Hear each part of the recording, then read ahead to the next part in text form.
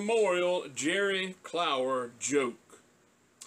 Jerry and his friend Marcel, now you remember Marcel. Marcel was a Ledbetter.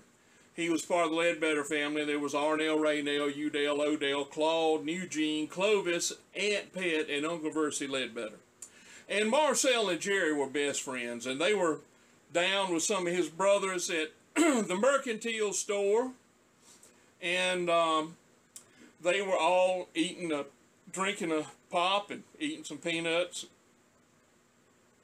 Big limousine from the big city came and drove up in front of the mercantile store, and the man that ran the mercantile store had a watermelon out there.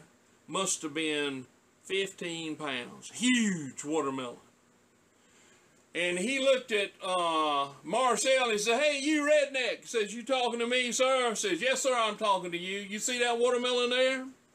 I'll give you $5 in cash. I got a $5 bill here if you'll eat that whole watermelon by yourself." He said, "Let me see that $5 bill." And the man pulled it out and showed it to him. So "You stay right here. I'll be back in 15 minutes. He took off running down the road and went slam out of the sight toward his daddy's house. He was gone 10 minutes, and 5 minutes left. Here he come running back as hard as he could do. He got up there and stopped in front of that man and wiped the sweat off his forehead and says, "You still got that money? And you still giving it for me to eat that watermelon?" Says, "Yes, sir." And he picked up that watermelon, broke it in half, and eat the thing whole. And said, "Give me my money." And that man said, "All right, I'm going to give it to you, but I want to know something." "All right, what's that?" Says, "Where did you go that 15 minutes after I gave you this challenge?" He said, "Well, I knew my daddy had one just about this size at home. If I could eat that one, I'd get this one."